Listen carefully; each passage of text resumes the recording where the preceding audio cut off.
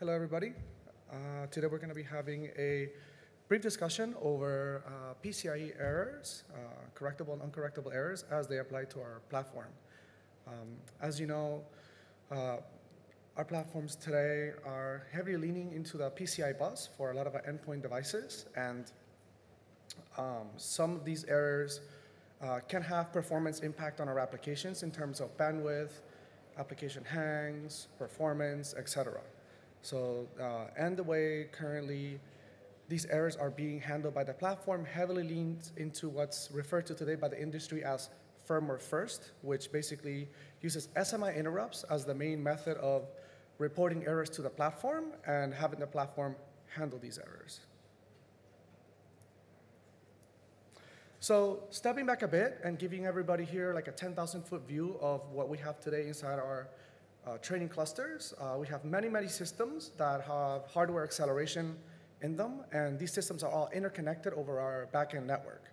Now, our backend network is basically the backbone of all of the data that's being consumed by our accelerated trading racks, and these backend networks are basically what's consuming all of the data from each rack and keeping our training models moving forward and progressing as we train.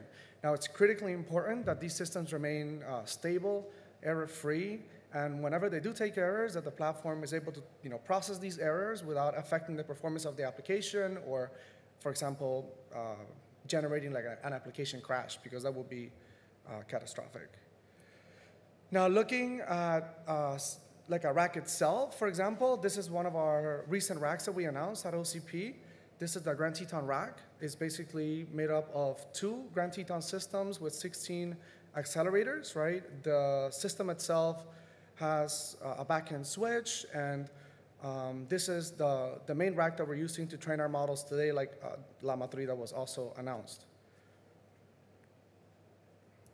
So taking one of these Grand Teton systems and looking at the topology itself, we can see that the general breakdown is we have 2 CPUs. These CPUs have multiple PCIe root ports, and these root ports are communicating with a Gen 5 PCIe switch that allows us to break out the PCIe bus into many ports, so we can talk to either Ethernet devices or drives or accelerators, right?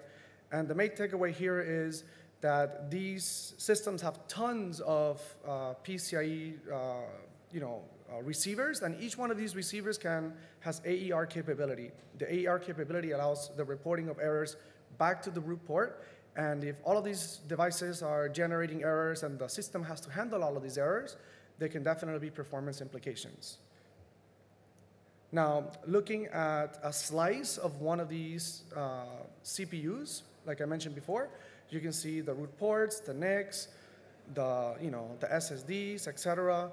And all of these devices are transferring tons of data at Gen 5 speed, and we have to ensure that the reliability and serviceability of the system remains stable in the event that we see errors.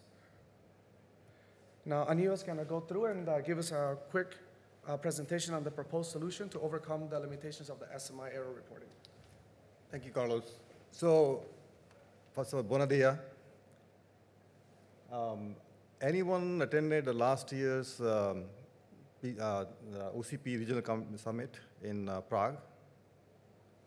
Very good. So we actually shared Grand Teton RAS or reliability solution, some part of it last year in the Regional Summit and also in the Global Summit. And that time our focus was how did we handle the uncorrected errors? So all the various RAS features like downstream port containment, the ECRC kind of features. Today, we're going to talk about correctable errors. So how do we design the system to manage the correctable errors? Now, generally, correctable errors is correctable errors. Hardware corrects it. So what's the problem? Well, so there are problems. And there are 2 problems, actually, that we experienced. One is, whenever there's a correction, there's a retry, right? That's a linked retry, retry and retraining. Now, if there are excessive retries happening, let's say because of, let's say, burst of errors, then that could cause a latency issue to the applications, right? Now, based on our experience, what we observed since we started deploying, we don't see that kind of performance impact because the way we have designed the system, PCI links have enough bandwidth margins. So therefore, even if the retries are happening, we don't see the application impact. Okay? The second issue is whenever there's an error, as Carlo was mentioning, the hardware is going to correct it, but they also will do an interrupt.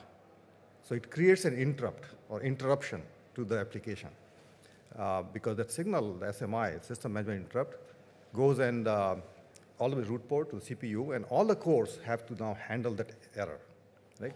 Now, that actually did cause problem to us, and that's what we observed. So what was really happening so if you look at the kind of flow chart here, the blue box and purple box, this is all and then the gray box is hardware, right? And anytime there's a correctable error happens, there will be SMI interrupt. That interrupt will be handled through the firmware, the blue color box. And the firmware then will notify to the OS through this system control interrupt again. So there is a hierarchy of interrupts have been generated to handle every correctable error. And think about it that if there are bursts of errors, the application will get interrupted quite often. Okay? Now that's where the challenge we faced. Now, the reason we use SMI is because the way that this PCI spec is defined in the implementation, either all the errors, correctable and uncorrectable errors, have to be firmware first or through SMI or through OS first. Now, for uncorrectable errors, we have to use SMI. And therefore, we were forced into using SMI for correctable errors also. And that's really become a problem for us. So we had to come up with a solution where correctable errors do not trigger SMI. Okay? Now, there was no simple solution. We talked to our vendors. There was no support in some sense. So we came up with our own, we can call hack or alternate solution, where what we did was, for uncorrectable errors, we still kept the same SMI flow. But for correctable errors, we changed the flow. And instead of using SMI, we did MSI, which is the what's called media system interrupt, which actually goes to the OS directly. So no firmware interruption through the firmware. There was no interruption to the application. Okay? Because once it is reported to kernel, now it is really, all the cores are available, and only one core will get interrupted. And now there are so many cores, so therefore the application interruption is minimized significantly. Yeah. Now, and then once we do that, next challenge we faced was that we still have to log the error into this, the orange color box, the BMC cell log, because that's the persistent space. And for us, when we deploy these systems, we have to make sure that any kind of error happens, it is saved, the log is saved in a persistent space. And that's the strategy we had to use the BMC cell log. Now the question is, previously the firmware, the SMM, was doing the cell logging, which was easy, platform-based solution. Once we do to the OS, what do we do now? How does OS can write to the BMC? There's no direct path. So we decided to use RAS daemon, the dark green color RAS daemon. Right? RAS daemon is, again, an open source software, which we like open source software, right? So we pick the RAS daemon. Now we have to still modify that, which we did. We upstream the change.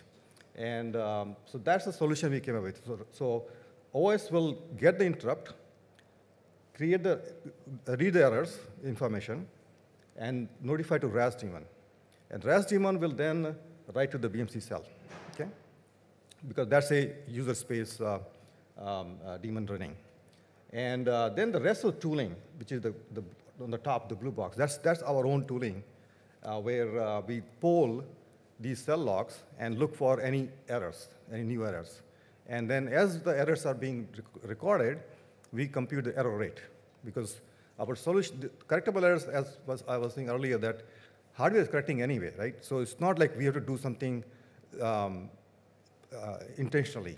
Like take the service down, a machine down.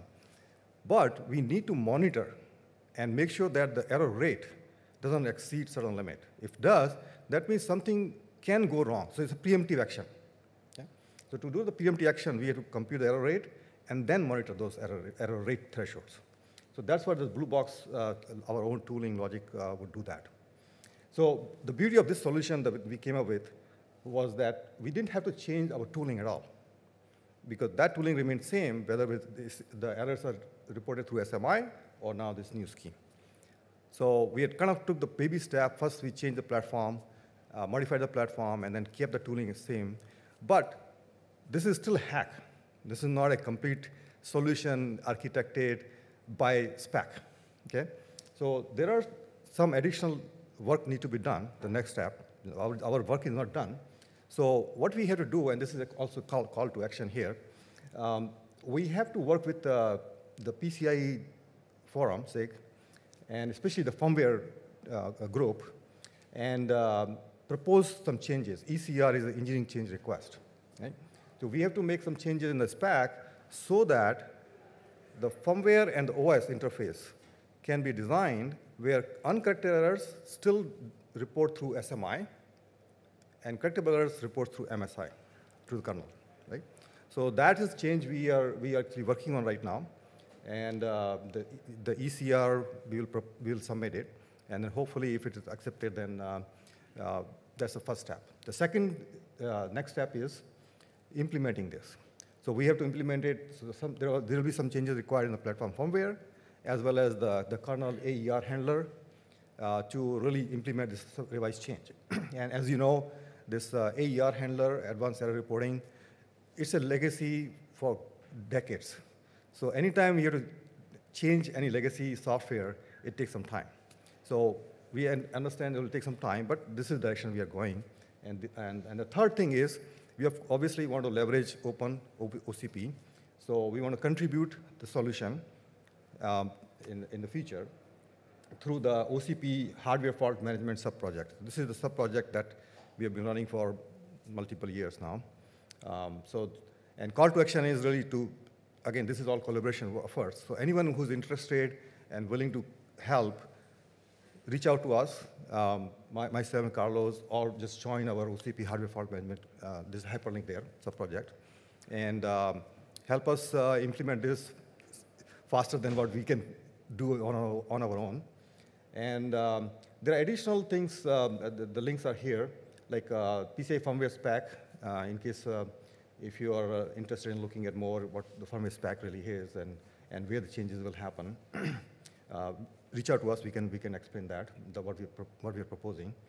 And there are additional contributions already being done in the PCIe space, not really related to errors alone, but just for the PCIe, how do we monitor the PCIe information? So PCIe crawler is one application that we contributed in the past. There's a lane margining tool. So again, what happens is that whenever the lane margin changes, it can result into receiver errors, okay, which is also correctable errors. So it's important to monitor those per lane error rate. So lane margining tool allows us to do that. And this is, again, contributed, already available GitHub. You can click the link and then download and play with it. With that, we'll stop. And any questions?